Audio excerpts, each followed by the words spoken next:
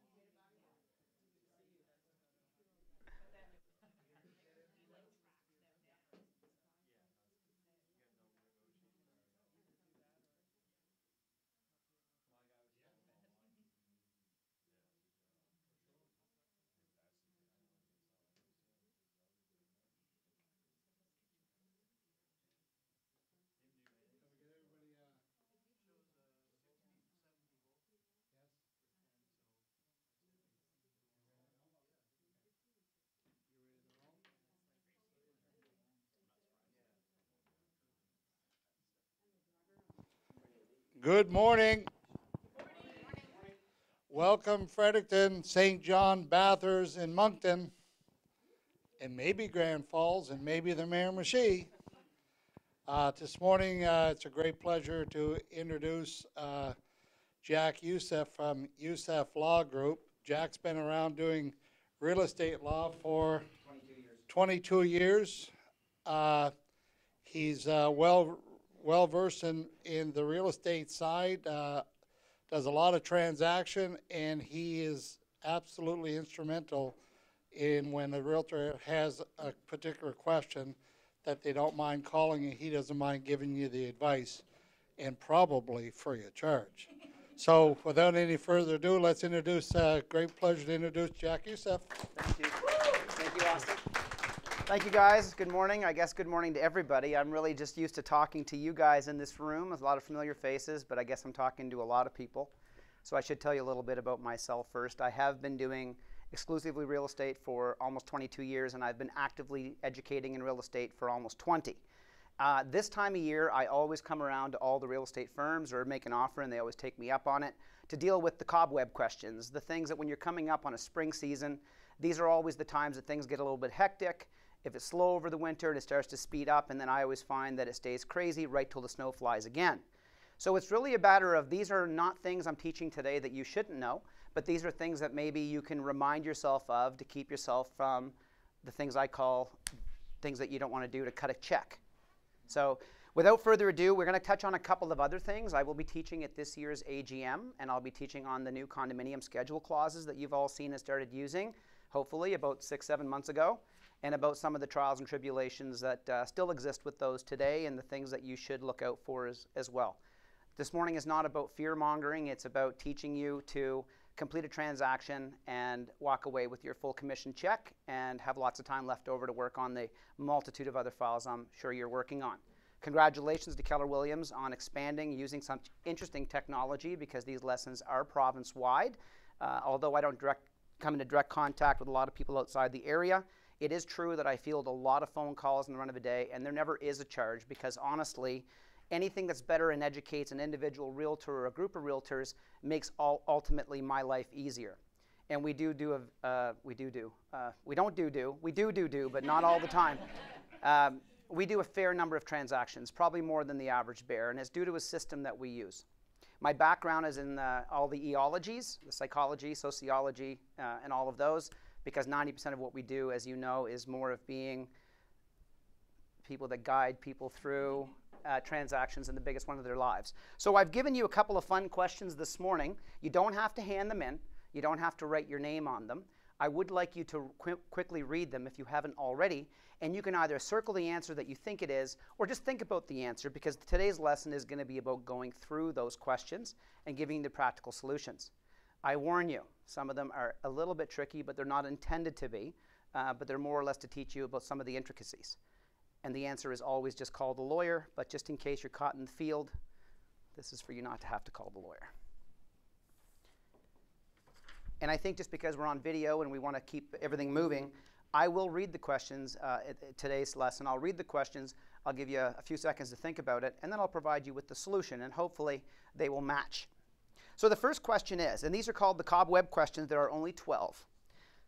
Real property in New Brunswick is assessed as of January 1st of each year, with property taxes being charged from January 1st to December 31st. So is that true or false? That's a very easy one, right? It is true. Property taxes are assessed as of January 1st. And the reason why that's so important is because technically a property is assessed by the province and cut off on January 1st. The province does reserve the right to reassess a property at any time, but generally they don't, because the whole theory behind it is you have an annual assessment, you get your bill in March, February, March, and you have to pay it before May 31st of each year. So obviously in those situations, it's going to lead to some of the answers in the further questions. But just know the taxes always run in the calendar year.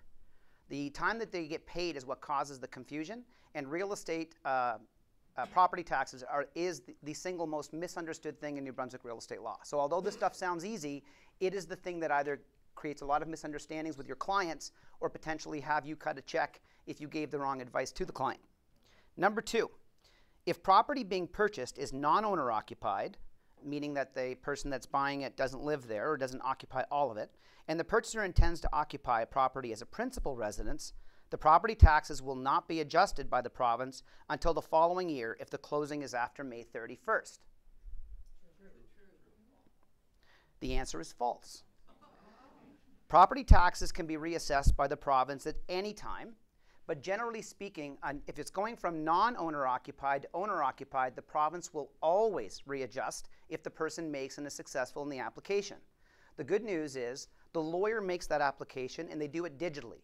So when I submit a transfer to the province, that yes-no question has to be answered. So we always, if the client applies and we have that discussion during a meeting, if they're going to occupy 40% of it, it's based on the 40% that they're occupying plus 100% of the common area, and so on. We do that calculation and we submit it off to the province, and the province will, whenever they get around to it, complete that application. If it's approved, they backdate it to the date that they moved in or applied. If it's not approved, this is the tricky part. If it's not approved, it just disappears. So if we submit the application and the person didn't get approved for whatever reason, they're not actually a resident, they actually have another property, they haven't quite let go of, and so on, the tax bill may come to them and appear to them as the non-owner occupied rate. And if they lose their mind, it's okay. They can reapply at any time, and they will backdate it to the date that they occupied the property or were approved. Isn't that good news? But the answer is false. If the property being purchased, number 3, if the property being purchased is owner occupied, so now the person who owns it lives there, so it's getting the reduced rate of tax, and the purchaser does not intend to occupy the property as a principal residence, a rental or a summer residence, the property taxes will not be adjusted by the province until the following year if the closing is after May 31st. I almost feel like I'm cheating by reading that one to you because I just gave you the answer kind of in the previous one. But still, think about that for just a second. The province always has the ability to reassess if they want, but they generally don't. Which means if your client is going from an owner-occupied to a non-owner occupied, and no application is made by the lawyer because they're not making one, then generally and more often than not, so not definitively, but more often than not, your non-owner occupied purchaser will have the benefit of receiving that low tax rate for the remainder of the year. And it's because there's no triggering event, whereas if it's non-owner occupied, there's a triggering event being the application of the lawyer.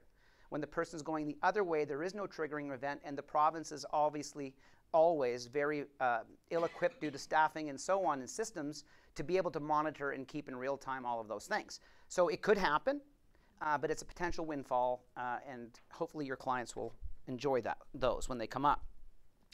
Sometimes it not only slips through the crack, but it stays through the cracks for many years.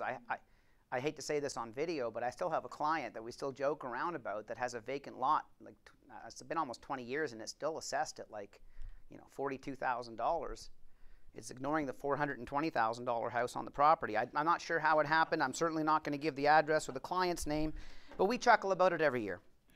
The province can deny an application for residential tax credit where the applicant does not have a provincial health card or driver's license showing the property as a principal residence. True or false? True. Yeah, because we've just learned that the province can pretty much do anything. If they decide to do it, it's up to you to prove that they can. So keep in mind that an application for residential tax credit can be refused for many reasons. But one thing that you want to know about is what types of things do they look for to determine whether a person is an actual resident to be able to qualify. Well, if they already live in the province, that's pretty straightforward. If they don't own any other property, we always remind them, so you don't need to make sure you change your driver's license, because at the time they get to the application, if the province doesn't have them living there, obviously they can't tell the province they're living there.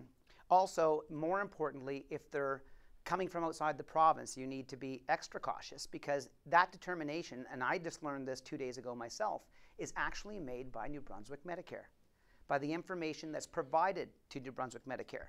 So although you may not even qualify to be under Medicare, you still may qualify to be a resident for the property tax purposes. So the important thing you have to remember is if you have a non-resident, or even someone living in Ontario that's moving in, Nova Scotia that's moving in, you want to make sure that they file their, get in touch with NB Medicare, because if they are moving here as a principal residence, they need to switch their medical anyway from whatever province they're in to the province they're coming. And I didn't know this, but the New Brunswick Property Tax Office relies on the information provided to New Brunswick Medicare. The actual documentation, not the determination. Does that make sense? Yeah. Good. Number 5, the province of New Brunswick offers an equalized payment plan for property taxes that must be accepted by a bank in lieu of payments to the bank. First of all, before you answer that question, how many of you have clients, or even yourself, that get really annoyed when property taxes become part of your mortgage payment, and it's really only really annoying when it goes from a non-owner occupied to an owner occupied, because the bank will of course always adjust based on that higher rate, because that's all that's pending, and they have no evidence they're going to be accepted, which means the bank is going to collect money on a property tax thing doesn't exist. The good news is your clients don't lose the money. It goes into a savings account. The bad news is your client is now coming up with a budgetary amount that they didn't budget for. So it is true that the province has an equalized payment plan. It's also true that a lot of banks will accept that in lieu of them making the taxes through the province. It's also true that the province will set up that equalized payment, and I believe there are ways that you can technically pay after May, but you're not paying any interest on those late payments. But what is also false is that the bank, they hold the gold. And what do we know about that? The golden rule. They have the gold, they make the rules. If they say that property taxes are part of their payment, they just are. The reason why I bring this up is because if it does come up in a conversation when you're talking about a property, and you've all had this conversation with a client who is going into an owner-occupied state from a non-owner occupied, it's just a good tip to know in case they haven't thought of it. And it makes you look like a rock star. Well, it makes them realize you are a rock star. Number 6, and this one's a little fun, and I'm going to actually give you the time to answer this one. The FLIP program, or the FLIP program, refers to a program used for tracking houses sold in under 6 months in the province of New Brunswick. Did anybody think true? Good. Good. And the reason why I bring up FLIP is one of those things, it's the diamond in the rough. It's the thing that you actually shouldn't see almost in your entire career. But if you do see it and you don't know what it is, it's the quickest way to lose the commission on that transaction. And I don't think of them as ways of you losing your commission. I think of them of you taking courses on things that you should never do again. So if you ever have to cut that check, it's just a really expensive course. The FLIP program is actually the Farm Land Identification Program. Its utilization, it was in order to save farmers the issue of dealing with high property taxes, because they already had enough, of course, to deal with on their plate. Now, the way the FLIP program works is if you have a registered farm, and by the way, 15 years ago, we had over 3,000 farms in New Brunswick, and now we have less than 300. So the FLIP program is real, and it's all over the place, because a lot of these dismantled farms remain in the FLIP program. The way it worked is that when you had your property taxes, they gave you a greatly reduced rate. That property taxes were not forgiven, they were deferred, which means you owe them, but you don't owe them now, right? The minute you stop being a farm, whatever back taxes are technically owed become due using a formula that they use. They do drop off years at the end. There are, I believe, reduction calculations, but the only one that can tell you what the payout would be the flip program department, people. So if you're ever dealing with land, that's outside the city, and it may not look like a farm, the good news is the lawyer always catches it. Lawyer should always catch it. But we're not around until after you've signed the agreement. So if it is apparent on the property and you all have access to Service New Brunswick, it's a very quick thing to check. If you're dealing with vacant land, make sure it's not in flip. Because if it is, that doesn't mean anything crazy. The buyer may be deciding to use it for a hobby farm or continuing on or going to plant crops and wants to keep this tax-free status indefinitely or until they sell and run through the same issue. But it can be a major tax implication for a buyer that they won't even really know about for a period after they close it, and that's when the call happens. So no one's tracking your sales other than yourselves. Your professional organization is always interested in how many houses you guys flip every 6 months. Number 7, an estoppel certificate is valid for 30 days from the date of issue. Who says true? Good. Who thinks false? The falses win. An estoppel certificate is technically only valid. They use the term the scintilla of time. Scintilla of time refers to a moment in time that's frozen and captured. An estoppel certificate is only good till the moment in time it is prepared. It is not technically valid for any period after it. The reason why we need estoppel certificates is they're monthly updated states of health of a condominium corporation.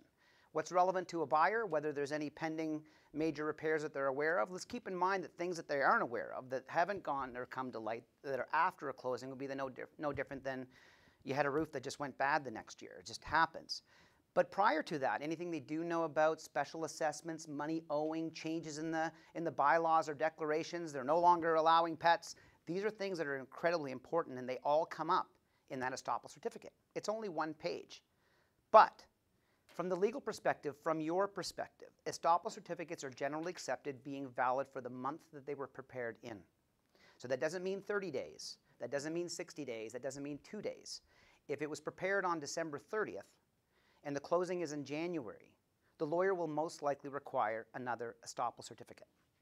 So what happened was, you have to keep in mind that estoppel certificates are part of due diligence, and traditionally anything that a buyer is doing for due diligence for themselves, it was required by the buyer. At some point down the road, I think about 10 years ago, when I was teaching that it's easier for the vendor to have that information to be able to find out where the estoppel comes from, because it's not easy to find out often who a board is and where they come from, I had suggested in a much earlier seminar that it should be the vendor's realtor that's maybe inquiring it. And somehow that turned into, now it's like almost default that the vendor pays for the first estoppel. It's actually in your new forms that the vendor pays for that. And I'm not saying that they shouldn't. It's a good way for a vendor to show that this is a clean bill of health. It'd be no different than producing an appraisal report that they got the year before. They're giving more information that they may or may not have to spend money on in order to sell their house. So having your vendor prepare and pay for, order and pay for that estoppel is good. Just be mindful as to what their actual use is and when they're actually useful. And then everything else will fall into place. It's kind of like those pictures you look at the wall and they're blurry, and then after you look at them the right way, they become clear, and then eventually you can walk around in a gallery full of them and just see those 3D images. Well, with an estoppel, just know that they're technically only accepted by a lawyer for the month they're prepared in. So if it's closing on January 15th and the estoppel is prepared on January 1st, we're not going to order one. The reason why we don't order a second one in that case is because generally where they're only updated every month, unless there was truly something severe that occurred that a special notice went out, and there's also excuse me, provisions in the forms to deal with that. When they ask for that estoppel certificate and they produce it, they're saying this is a clean bill of health, take this and go, and we don't order another one because it won't get updated till the next month anyway. So even if we ordered another one, we would get the identical one back. So lawyers will generally accept them.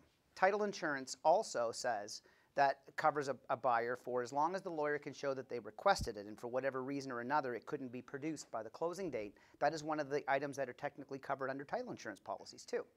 So just when you're dealing with a condo and you're the seller and or the buyer and you're talking about that estoppel, just keep in mind, just be mindful of it. If you're signing the agreement and the stop is going to be, and you're signing the agreement on December 30th and the closing is in February, you know, you might want to say that the vendor is going to provide that estoppel, but you might be more careful on the timing. Now, if it's closing on January 7th, please don't put in the agreement you want it for January 1st. It's okay to order a second one because that vendor may find the information in that estoppel very, very important on whether they're even going to proceed. So one of the reasons for getting it as soon as you do the agreement is, hey, if there's a special assessment, they might say, well, I don't got to pay for it, but I don't think I want to live through it either, right? If they're tearing every unit up to put rewiring through, that'd be important for a buyer to buy. And guess where it's going to be? In the estoppel certificate, okay?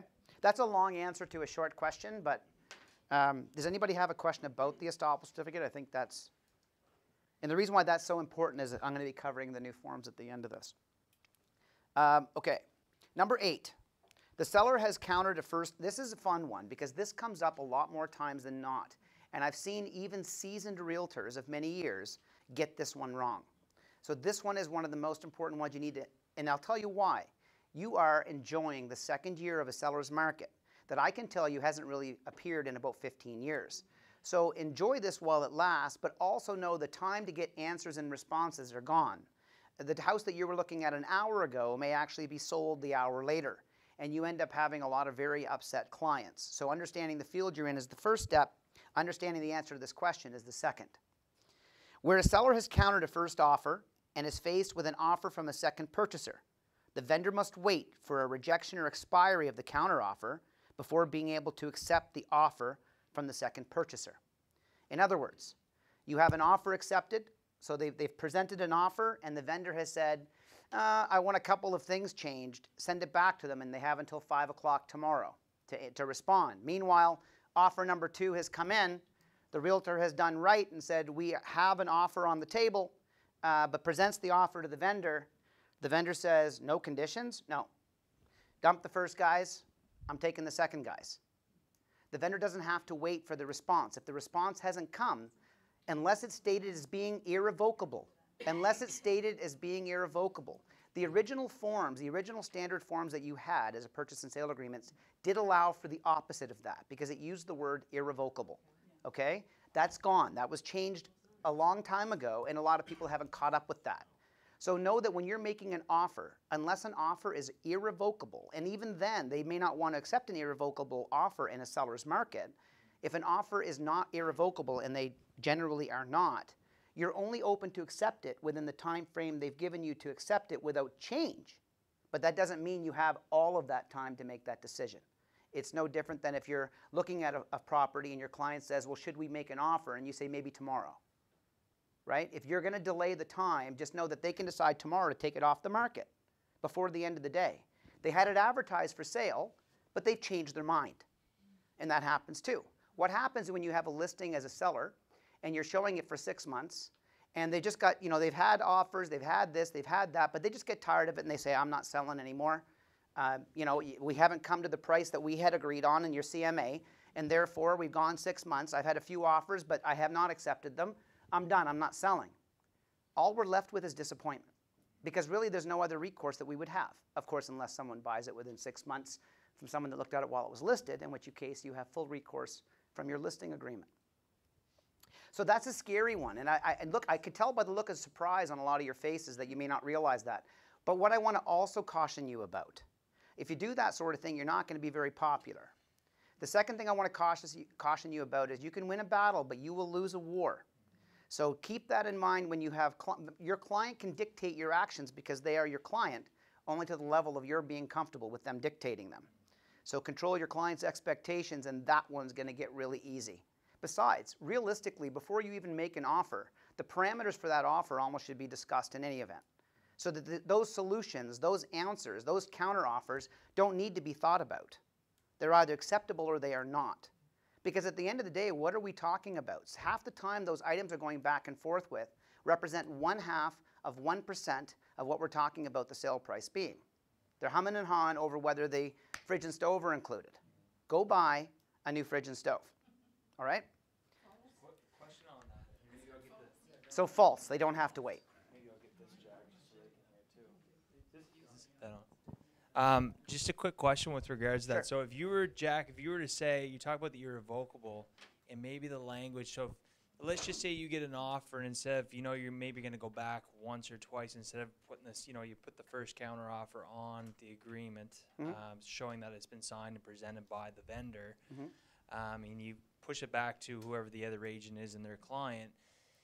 If they come back and let's just say there was they countered your counter offer, for instance, and you went back and said, well, here's our counter offer, and you wrote an email to track that and said, irrevocable of, here's my vendor's response. This is irrevocable of 9 p.m. this evening. What would that do? Is that language? I want to caution you about the third thing, which is what we're going to be focusing on, forms. You are obligated. Although in common law, contracts can now be established because the statute of fraud has been rescinded. So that requirement, that legal requirement that all contracts involving land must be in writing is no longer, it's just gone. But that doesn't excuse or eliminate your requirement to have the proper forms in place for all real estate transactions pursuant to your own professional society. That's why the Real Estate Board is actually an incorporated company. It's a creature of statute. So when you're talking about emails back and forth, be very careful. Although they may be valid, the law is very gray. So if you want to do it right, you have to do it by amendment forms properly.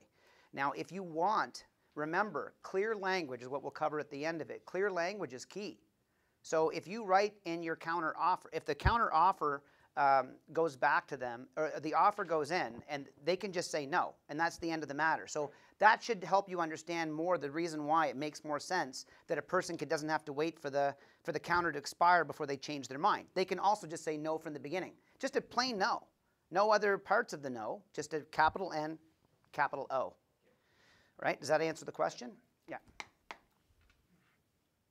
So, but I don't want you all to start going out and writing irrevocable in your contracts because you're going to have a hard time getting people to accept it. That's why it was removed from your standard form in the first place, because it's also not really fair.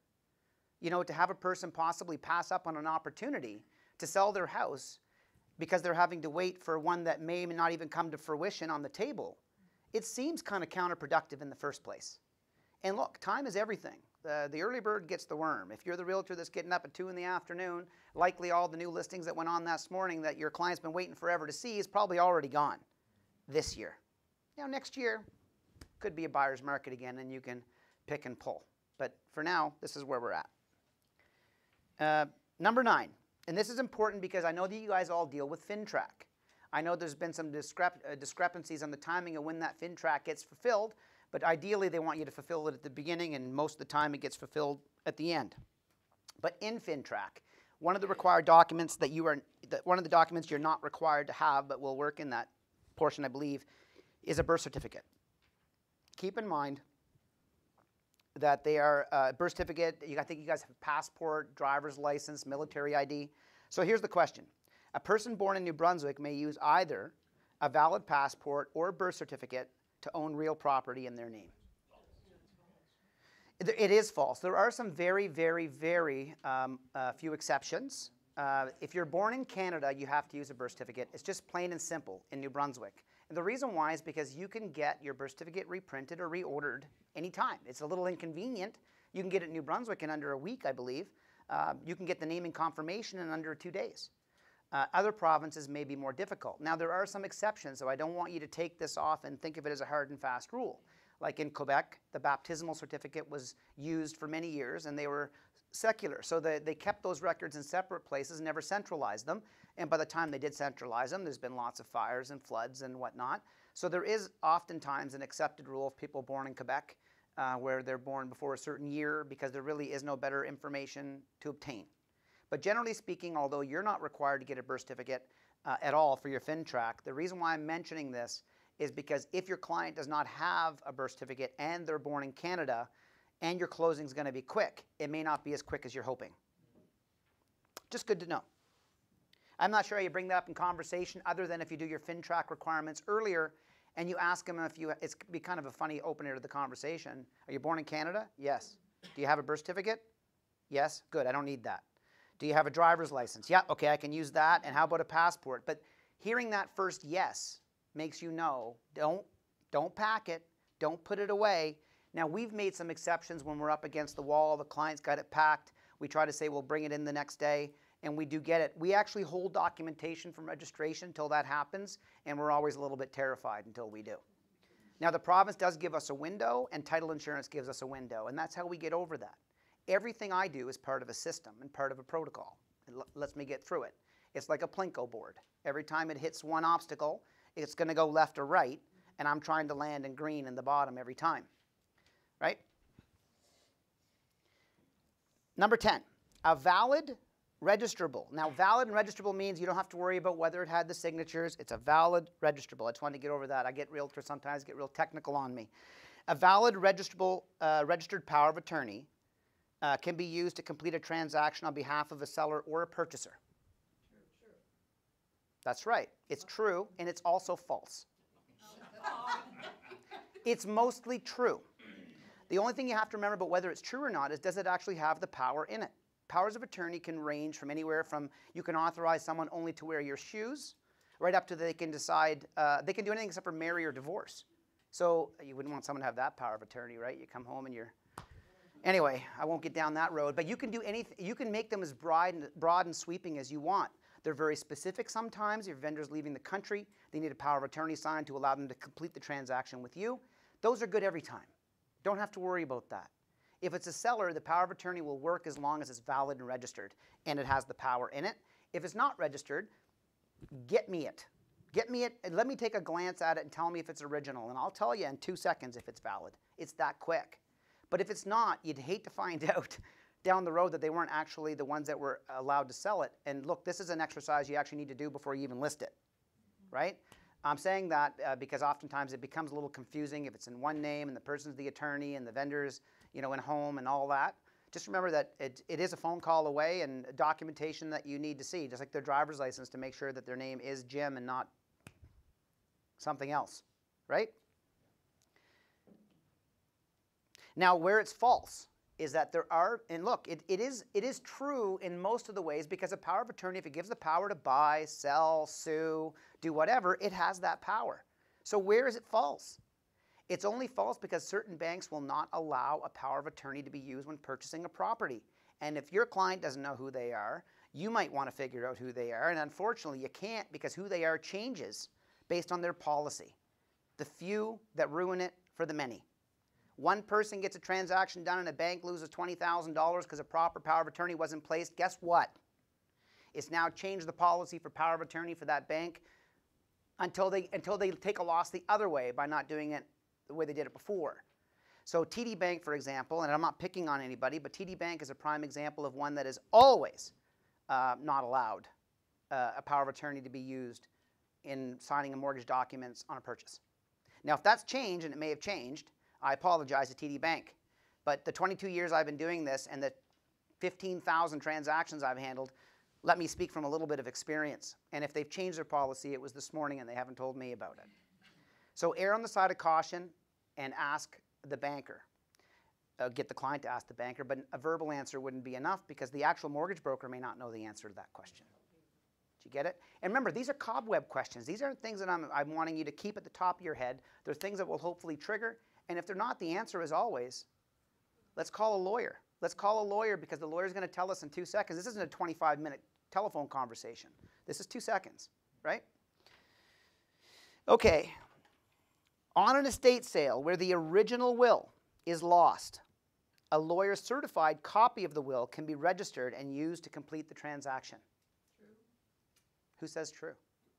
Who says false? The thing you have to always remember is there's always going to be 2 different answers in this room. So what does that tell you? That tells you that everybody sees things different, interprets things differently, so it's up to us to make sure that we have a meeting of the mind when we're putting contracts together. The answer is false.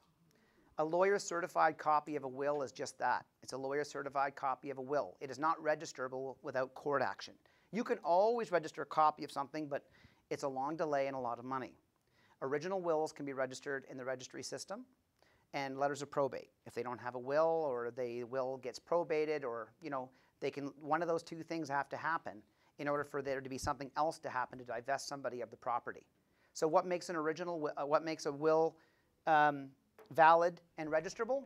Well, there's a little trick And again, don't try to remember all of this. Call the lawyer, but just know that there's a trick, know that there's a problem, and then that way when you know there's a will involved, all I really wanted to do is trigger you to ask the question, right?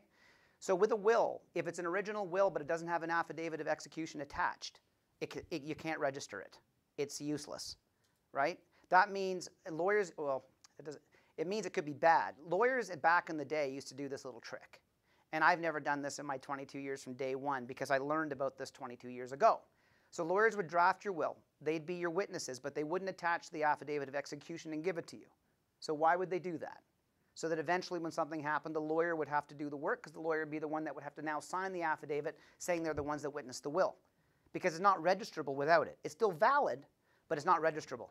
And you guys are only concerned about registrable. So if there's no affidavit, that means we have one or two options. Well, three options. We can forget about the transaction, which isn't really an option. We can track down at least one of those witnesses to that will and get them to sign a new affidavit, which I do all the time. And the third option would be to apply to court and have a letters probate issued. Because once letters probate issued, you're off to the races. That's a nice, clean power. There's no question. And by the way, that will also has to have a very specific power of sale. If a will doesn't have a power of sale to the executor can do nothing. So if the will gets registered and it's left to the beneficiaries, it's the beneficiaries that usually have to sign unless the executor is given a power of sale. So again, these are very specific things that I don't expect you to remember, read, or analyze. They're things that let you know that there's always a boogeyman in the bush. So when you come across these odd ones, you just need to remember to ask the question. Number 12. Any questions about that? Yeah, just about estate sales and power of attorney, Jack. What should be on the listing sheet when you're dealing with either a power of attorney or an estate sale? Is it what's on the title on Planet? Is it the executor? Is it the power of attorney? What should be on the list sheet? Well, let me ask you the question, because I always say that if you understand the question fully, then the answer usually materializes. Okay. So who owns the property when you list it? It would be In this scenario. Let's say if it's the estate. It's always going to be the estate, because it's always going to be the vendor. It's their house, unless Right. they've given it to somebody else. So the vendor can be a lot of different people, because it can be the person appointed by the court. It can be all the beneficiaries of the estate. If there's no will, it could be a lot of people. But generally, your seller is always who's on title to the property. Okay. And if it is an estate, it's on who's title to the property, comma, estate. Yes, okay. You don't have to get into who the specific attorney is or who the executor is. Or They power. would sign and they'd put their name there. And if they're doing that, all you have to do is put next to their name POA or executor When they sign. when they Or- sign. Okay. Yeah. So that executor or power of attorney shouldn't be on the list. No, because as realistically, vendor, the 'cause they're only not the time it vendor. would ever become relevant is if a buyer is fidgety about buying from an estate because they're concerned that somebody is going to pop this thing on the person who had the authority to sell is really in a dispute with all the siblings and they're now filing an action to bar them. That's the kind of stuff you really want to know. Like, am I going to do all this work and then find out that this person isn't the one that's authorized to sell, or do they have the kind of power that can and should be and would be stripped from them in the process? I am talking fast. Is everybody okay? So if the power of attorney is signing through dot loop, how would you put the POA in there? Like, you know what I mean? So if we're Well, you have to signing put their name. their name. So their last name would be Youssef, bracket, POA, bracket. Okay, so add that into the dot Sure. loop system instead of just the regular. Yeah. Or I mean, look, it doesn't have to have it there for it to be valid as long as someone is not going to dispute the fact that they were the POA. So, I mean, look, the fact that it's not there is Okay. not going to be the end of the world. But if you want to have creative ways to put information, and I just used the tab before Okay. to stick it in there so that Okay. people know that it's there. But it's not relevant to a buyer unless the buyer is that 1/10 of 1% that's fidgety about buying from anybody that doesn't actually own it, wants to look that seller in the eye, which never happens. Oh, except for this morning, right, Justin? Sorry, I'll fill you guys in on that after the seminar. For the first time this morning in 22 years, I visited a property that I worked on. I make it a specific point never to visit a property because I never want to give an opinion on the property. After it's all done, sure, I'll come over for a beer. But before that, I'm never really there. And I don't ever cut checks either. Today I did both. I visited a property and I cut a check, and I got to play in the snow for a while. And we'll fill you guys all in later. Let's get to, we're good on the question. You have another one? So I'm actually listing a estate sale this weekend. Yeah. So I don't have to put the executor's name on it, just estate of so-and-so? If you're real, I qualify every question I give with if your real estate board or if your real estate office has a protocol in place that says do it this way, Okay. then my suggestion to you is always to do it that way. The reason why is because even if everybody is doing something wrong, as long as we're all doing it the same way and accepted to be generally understood the same way, it drastically reduces the possibility of there being a misunderstanding. So if we all know blue as green and green as blue, eventually green will become blue and blue will become green. Does that make sense? So we started a thing a few years ago called best practices, and we were trying to get all of the real estate offices to kind of meet and accept what those best practices are. Like for example, the biggest one that always comes up is on that first page of the agreement, when you make the offer, you put the offer price in, and us lawyers get all kinds of manner of thing when we get to the final contract. Sometimes it's crossed out completely, sometimes it says see counter offer, sometimes it has the actual other price in there. You're not sure if that was the original offer or some other offer. Although the answer is very, very, very easy, the contract that you prepare and send off, once you produce it, is no longer your property. It belongs to the person that's received it unless you rescind it. So you're not really allowed to, you really shouldn't be amending anything on that original offer. And technically the reason why we do is because the alternative is to redraft the contract and enter it again when you make a major change that can't be dealt with on a modification. And who in the hell wants to do that? So we've generally accepted that we can do some types of modifications on documents. But where has that landed us after all these years? Every office still does it differently. And everybody preaches that this is the best way and this is the worst way. And all I'm saying is I don't care. Just pick a way. Because as long as we have a meeting of the minds as to what it means, then our clients, if they have any conversations with us, would have a meeting of the mind of what it means. And as long as we all agree on what it means, there's usually no disappointment, which means there's usually no litigation or talk of litigation. Because remember, my favorite thing to remind realtors is being right is only 5% of the fight.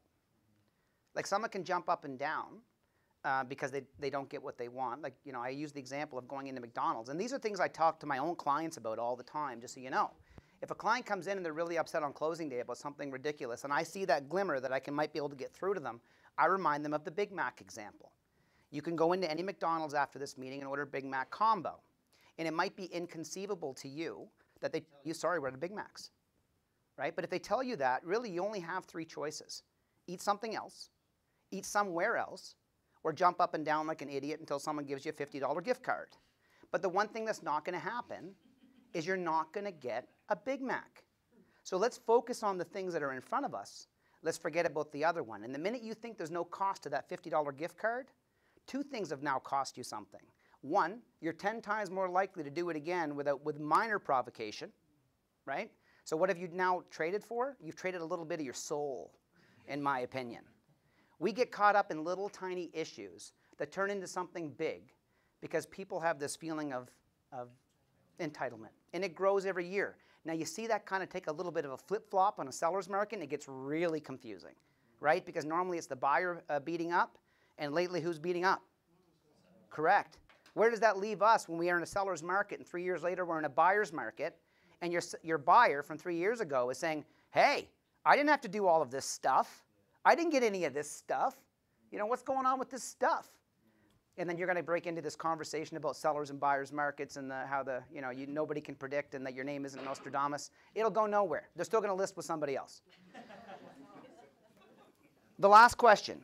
HST, and look, HST is also another one I've seen many, many realtors cut checks on. So please, don't have an opinion on HST. And then you'll never have a problem. HST, I'd ask an accountant about that. A determination of, well, I'm not going to answer the question before I ask it. HST is only charged on land sold by developers and new construction. Yeah, a resounding false. Because what's the thing I've taught everybody in this, well, hopefully I've taught everybody in this room. If you cut it in two, there's nothing to do. If you cut it in three, there's HST. That's a general rule. That is not a hard and fast rule. Just know that if you're dealing with someone that's, I'm going to cut a piece off. I'm going to sell my house, but I'm cutting a piece off before I do. Or I'm cutting a piece off, and I'm going to sell the piece, but I'm going to keep my house. The very first thing you should be asking them is, when you bought this place, was it this 100% of it before? No, I cut one off and sold it there 12 years ago. Well, if you cut it in two, there was nothing to do. It doesn't matter about the time lapse. You've cut it in three, very potentially there's HST. But who makes that determination? Because I get all kinds of fights on closing day between lawyers as to whether HST is applicable or not. And I'm like, guys, there's no need to fight. Only a vendor can determine if there's HST applicable. A buyer really has no right to say that you are an HST registrant or not. It's the vendor that makes that determination. The problem for you guys is that the vendor hasn't made that determination. You're drifting in the wind on that question on whether it's in the contract or not. As a realtor, you always want the price to be reflective of everything. So you never want to have a price plus HST if you can avoid it. So ideally, in a perfect world, whenever you're making an offer, if there is HST and your client's accepting that it's $345,000, not $300,000, the offer could be $345,000, including any applicable HST. Keep in mind, if HST doesn't turn out to be applicable, this still happens. The buyer still buys it for an amount they've accepted, and the seller still sells it for an amount they've accepted. And I run into this too. So why don't you just try to focus on the price that your client is expecting to pay out of their pocket and make it inclusive of any applicable HST from the buyer side, and from the vendor side, for God's sakes, go ask your accountant if you should be charging HST on this transaction because you've gone over the threshold on what % you've renovated, or if you've claimed a capital gain exemption or a reduction in value based on business use. You wouldn't know any of this, but your vendor would. But your vendor may have followed the advance of an accountant's advice, and your vendor might not also know all of this. So the point of the question is, if you're dealing with vacant land primarily, that's the only one that becomes iffy. If you're dealing with new construction or whatever, you can follow what your client is generally saying because it's almost a no-brainer. But when you're dealing with like multi-unit residential, there should never be HST on it. It's used residential. It doesn't matter if there's 10 or 1 or 20. But look, I've had vendors say, nope, it's applicable, and I'm charging it, and I'm collecting it. Great. So the purchaser should know now, what am I willing to pay for that property? And whatever that number is, as long as it's inclusive of HST, we've got no problem. The only problem you're going to have is if it turns out it's not applicable and your buyer thinks that they could have paid a lot less. But you're not saying to them, it's $300,000 plus HST, let's make an offer for $345,000, because the HST portion is kind of irrelevant. You're saying, you know, they want $300,000 for it. I don't care if there's HST or not. What are you willing to pay for it? Well, I want to pay $320,000. Great. The offer is $320,000 inclusive of any applicable HST. We don't give a crap if we're the buyer. We just know what we want to spend, right? So that answers that question. That concludes the cobweb questions. Hope you had fun with those. How much time do I have?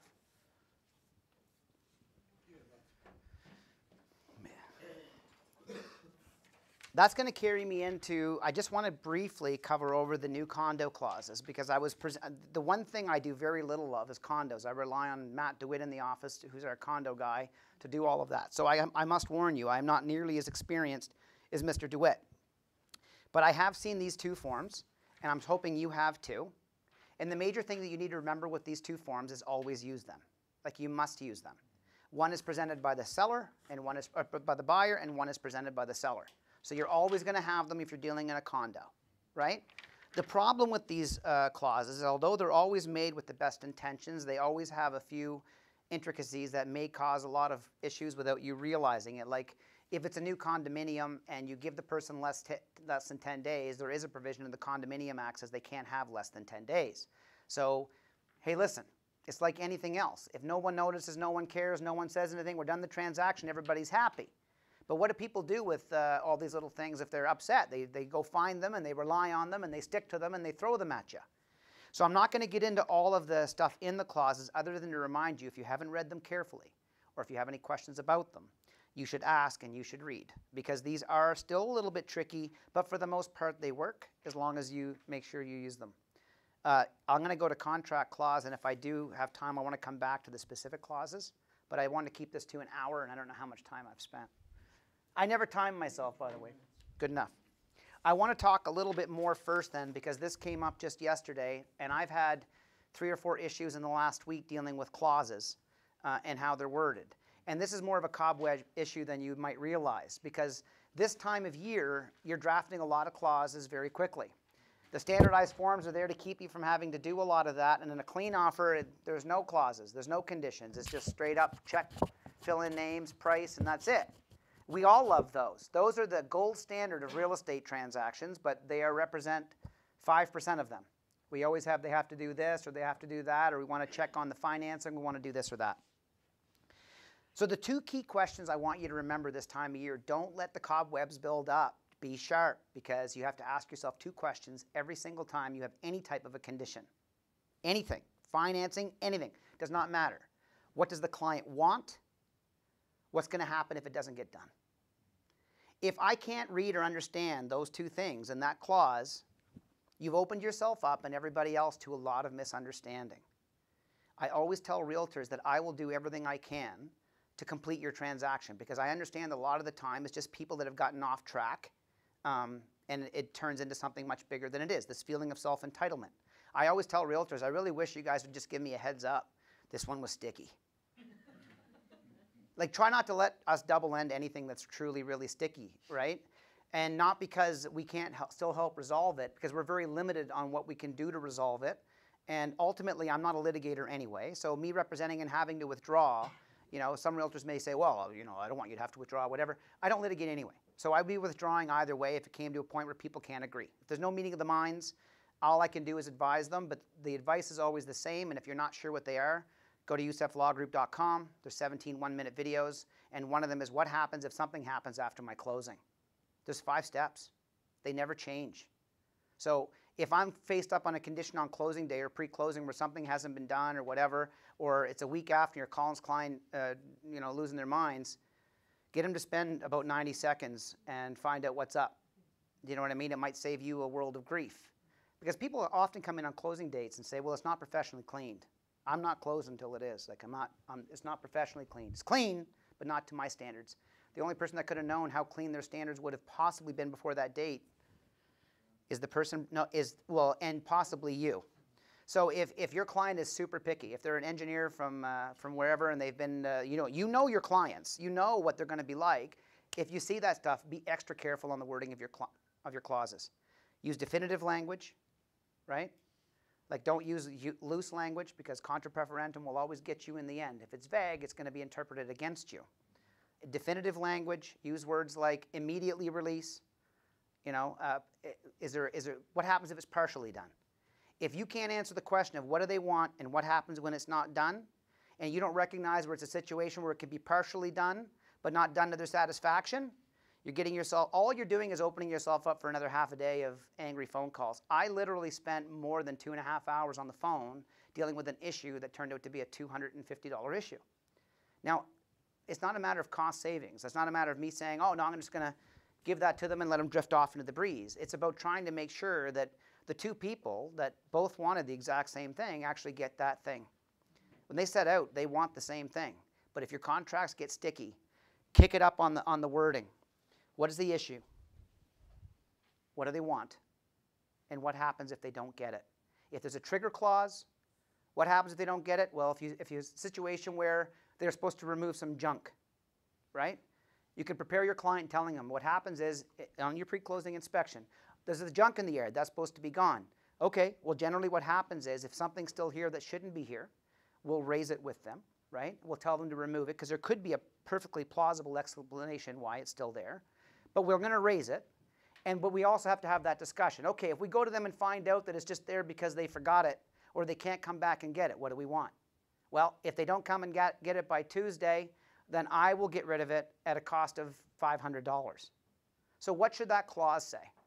Should it say that the vendor solicitor undertakes to hold $500 pending confirmation that the old rickety fridge in the yard has been removed? Is that it? But that's only half the question. What happens when you get to that date and the fridge is still there? What happens when the guy came there to get rid of the fridge, but he had a heart attack in the yard? Like, I know I'm getting a little extreme, but there's all kinds of reasons why condition doesn't happen. And the more we prepare for our clients for what they actually want and what they get if it doesn't happen, if these conversations happen in advance and they're just take one phone call, it eliminates the 420 phone calls. I had 2 clients that this morning proved that unreasonableness can hit any level it wants to get to. The objective is to recognize that, grab it, and then deflate it before it keeps expanding. So cannot complete without agreement. You have to remind your clients of that. This is the psychology that I use all the time with my clients, and it's not about me trying to get them to accept something they shouldn't. It's about me putting their true expectations and what they deserve in check, right? So on the closing, when you're doing the final inspection, and before we do that, we always remind the client, you know, we need the 3 elements to bake the cake. I am the baker. I need the milk, the eggs, and the flour. One is your money, easy. You get a bank draft, drop it off. One's the bank's money. Well, you never know when that's going to get sent, but it generally comes that day. If we didn't get insurance until 2 o'clock on the closing date, you know, what are you going to do? But if it's a big 5, normally we get it in the morning. And we need a clean inspection, which is a resolved inspection if it's not clean, or a clean one if it is. So what does that mean? When your client's losing their mind over it not being professionally clean, they have to appreciate that they've created that situation that precludes us from being able to resolve and close the thing until the issue is resolved. If a lawyer is on both sides, the lawyer cannot give legal advice to either side or favor one side or the other. What the lawyer can do is have a discussion with the realtor to try to find out what the understanding was. And 9 times out of 10, both of them understood it completely differently. And that's what usually starts it. No, like if you're dealing with someone in your office, it's really easy. You can go have a chat like that. You know, what are we going to do about this? Well, my client wants to make sure this is done. That's great. If it's with somebody else, you may not have that opportunity or whatever. So you can't complete without agreement, and sometimes just reminding somebody of that is enough to make them realize that that 3rd element for the baker to bake the cake is way more important than what's coming next. I often use this example too. If someone offered you a job tomorrow, and they said to you that we want to hire you, and you said, well, what's the pay? The pay is whatever you want. We have lots of money. And when you ask them what the job is, they say it's to be angry for 8 hours a day. You'd want $20 million, right? A year for that. Be angry 8 hours a day, but you do it every day and you're not getting paid nickels for it, right? I mean, people do it all the time. That 25 cents they got ripped off at the meter and they've bitching about it for 3 days, all over Facebook. I am really glad that Facebook has finally got to the point where people don't really listen to those people that give like, okay, the 1-star review you got out of 800,000 reviews. We might want to take that one with a bit of grain of salt.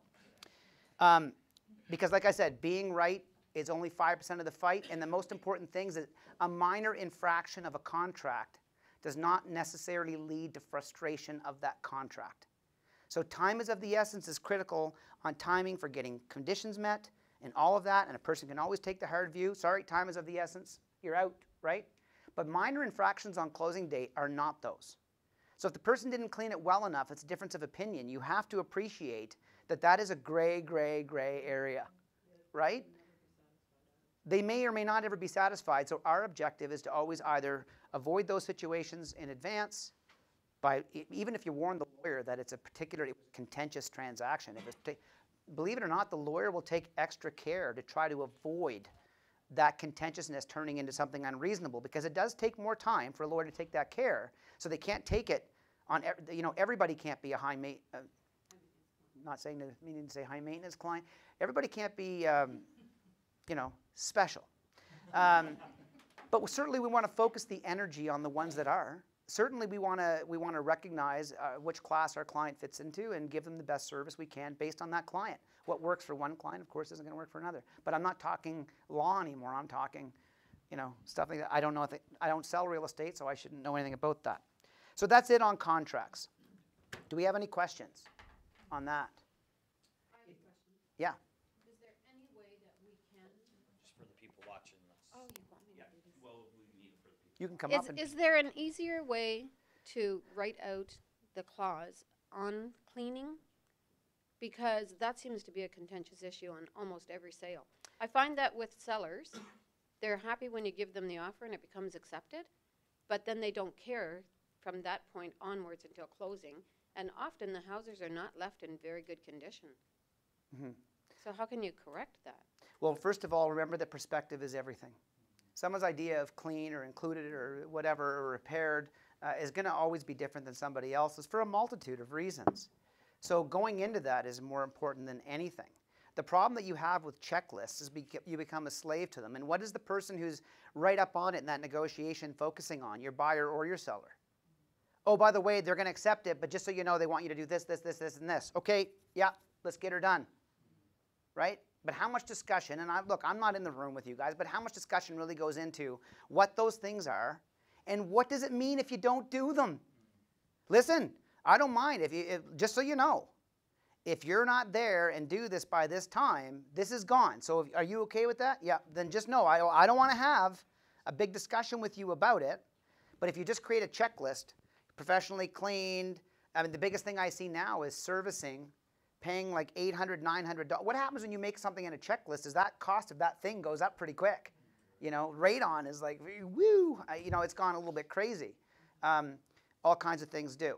So the important thing is just to remember to find out what your client wants and make sure you put that in there without using checklists. But the wording I would use is depending on your client. So let's say your client is particularly particular, then don't put it in there in the first place. Tell them to offer $500 less and have it professionally clean themselves before they move in. And then the person who's selling can just do it at a normal cleaning level. And the buyer's not going to walk in there and say, what? There's dust on the registers. Yeah. Right?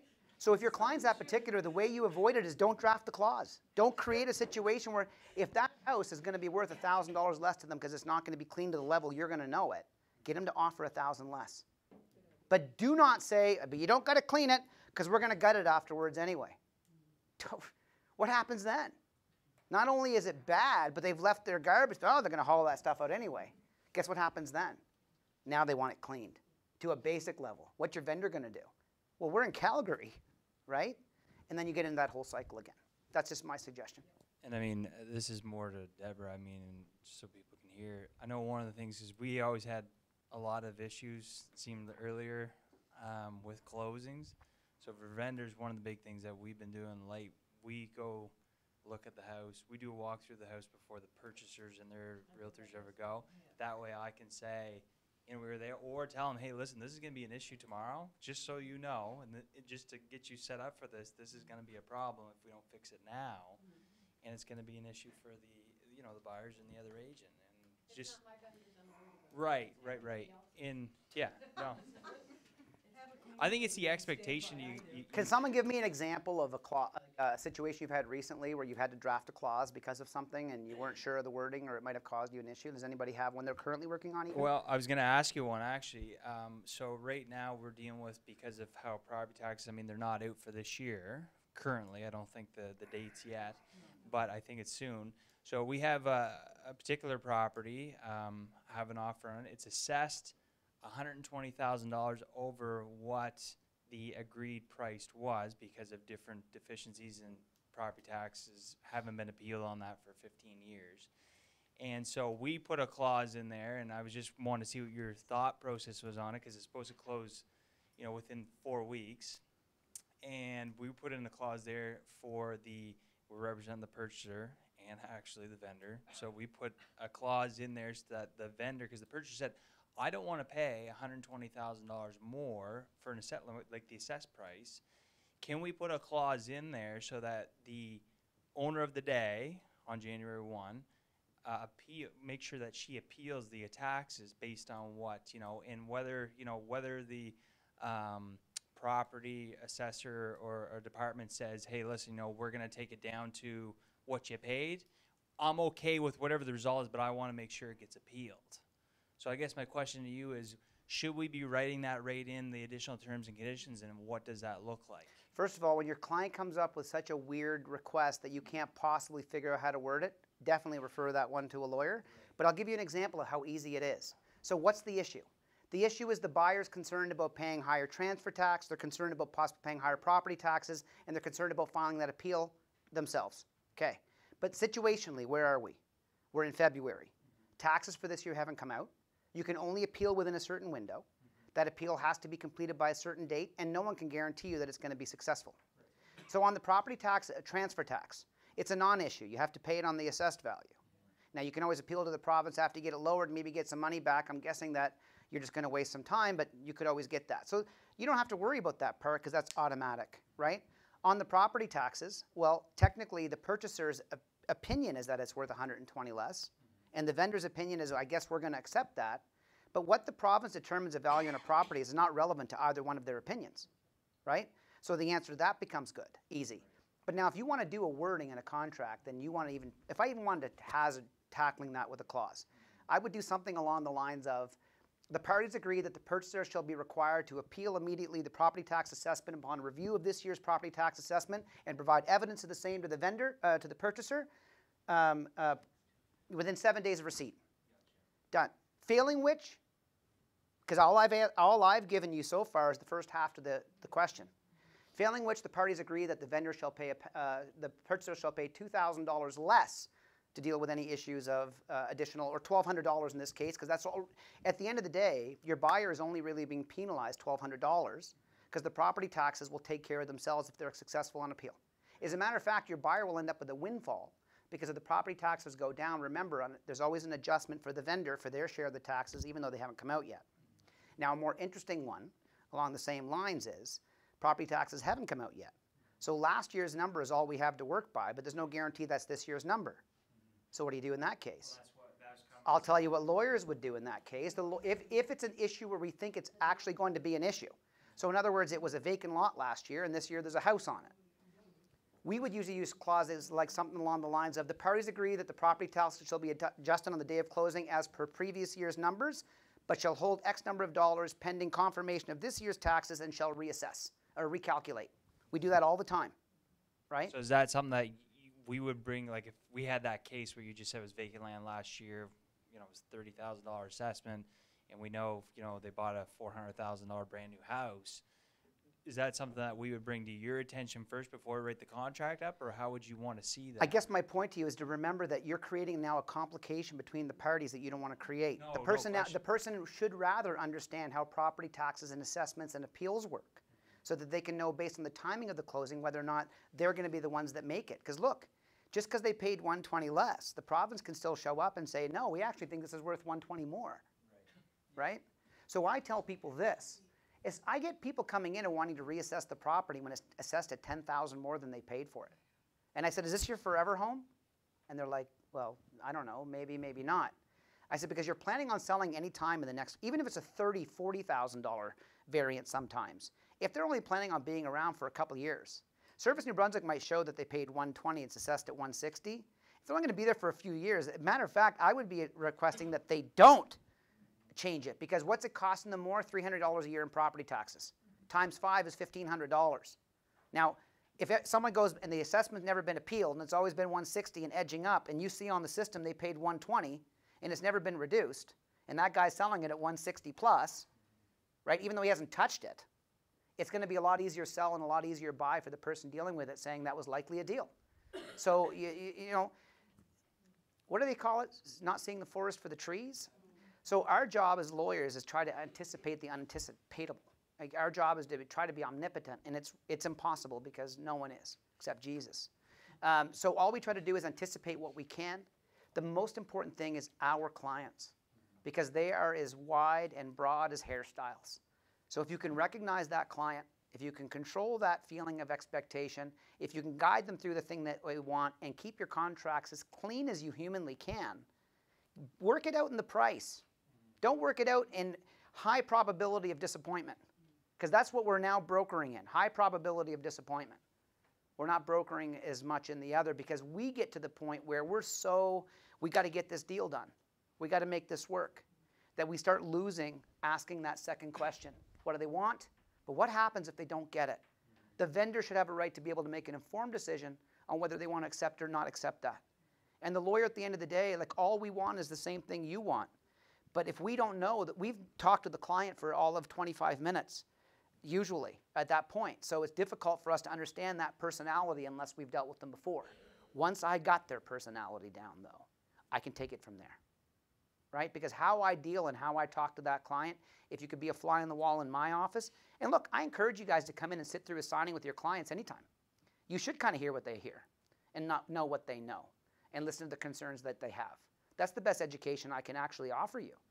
Same thing as I would suggest that you go in and sit with them when they go meet with their mortgage broker every once in a while, randomly. Oh, I haven't dealt with her in a while. I like to sit in on that, just as, you know, coming with you. Just kind of hear what goes on. What do they ask for? You know, what do they want? You know, what are they promising?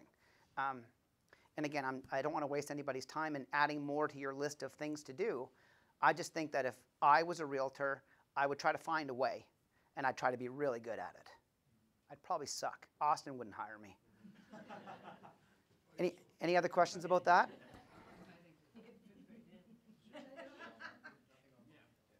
Okay, well with that, I'm probably going to conclude it unless anybody has some general questions. Just remember that clauses are easy. The key to remember is if your 5-year-old can understand it, then you've done a good job. We laugh, but the greatest professor of all time taught me that.